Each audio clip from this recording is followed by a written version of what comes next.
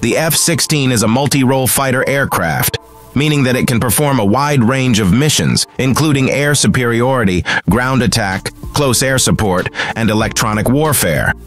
This versatility makes it a valuable asset to any air force.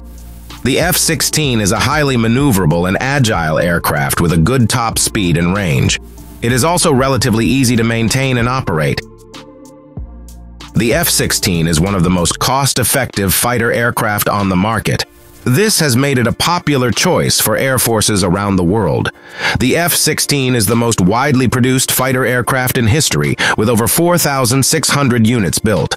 It is currently in service with over 25 countries. In addition to these factors, the F-16 has a proven track record in combat.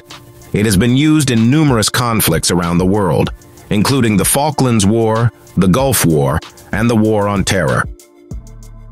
In the 1982 Falklands War, the Argentine F-16 shot down several British Harrier jets and played a key role in the Argentine victory. In the 1991 Gulf War, American F-16 were responsible for destroying hundreds of Iraqi aircraft and ground targets.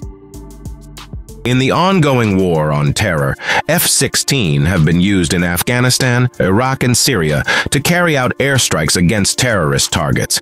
The F-16 is a truly remarkable aircraft that has earned its reputation as the most successful aircraft in history.